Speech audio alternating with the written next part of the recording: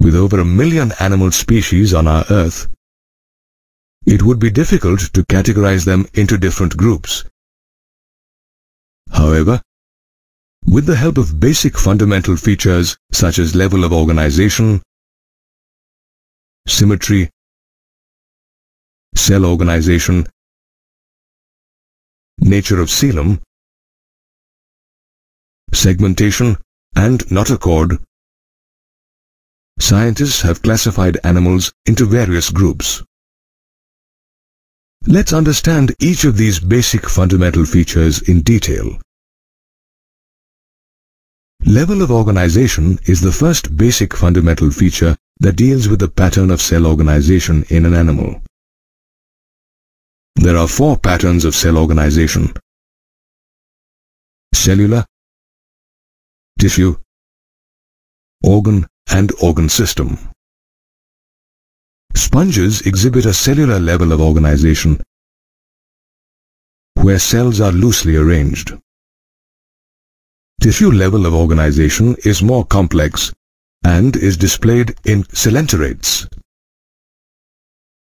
Here, the cells that perform the same function are arranged into tissues. Organ level of organization is exhibited in members of platyhelminthes and other higher phyla. Here, the tissues are grouped to form organs, and each organ performs a particular function. The last cell pattern is the organ system level of organization. Here, the organs are associated with one another to form a functional system, where each system performs a specific physiological function.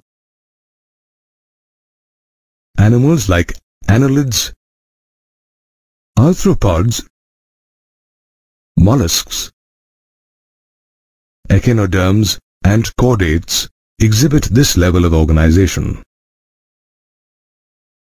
Organ systems can also differ in complexity in various animal groups. For example, platyhelminthes have an incomplete digestive system, where a single opening outside the body serves as both the mouth and the anus, whereas humans have a complete digestive system that has 2 openings, a mouth and an anus. You will also find 2 types of circulatory systems in animals: open and closed.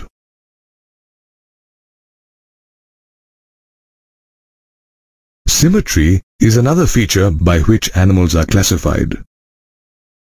They can be asymmetrical, like sponges, or have radial symmetry, like coelenterates, ctenophores, and echinoderms. However, most animals like annelids and arthropods have bilateral symmetry. Cell organization is the next feature used for classification. There are 2 types of cell organization: diploblastic and triploblastic. Coelenterates have diploblastic organization, where the germinal layers of the cell consist of an external ectoderm and an internal endoderm. Members from phylum Platyhelminthes to chordates have triploblastic organization, where a third germinal layer, the mesoderm, is found between the ectoderm and the endoderm. The fourth important feature by which animals are classified is the nature of coelom. The coelom is the body cavity lined by mesoderm. The presence or absence of this cavity helps classify animals. There are 3 categories: coelomates, acoelomates, and pseudocoelomates. Coelomates are animals that possess a body cavity, such as annelids, mollusks, anthropods, echinoderms, hemichordates, and chordates. Acoelomates are animals in which the body cavity is absent, such as platyhelminthes. Pseudocoelomates are animals that possess a pseudocoelom, such as askhelminthes. A pseudocoelom is a body cavity in which the mesoderm is not lined, but rather scattered between the ectoderm and the endoderm. Some animals are also classified on the basis of segmentation. The body of some animals can be divided externally and internally into segments. Sometimes, the segments in animals have serial repetition of some organs, which is seen in earthworms. This phenomenon is known as metamerism. One of the most important features for animal classification is the presence or absence of a notochord.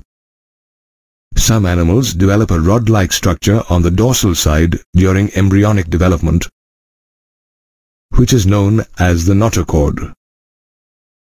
Animals with a notochord are called chordates, while animals without a notochord are called non-chordates. Members of phylum Porifera to echinoderms are non-chordates. We just studied how we can classify animals into different categories on the basis of some fundamental features.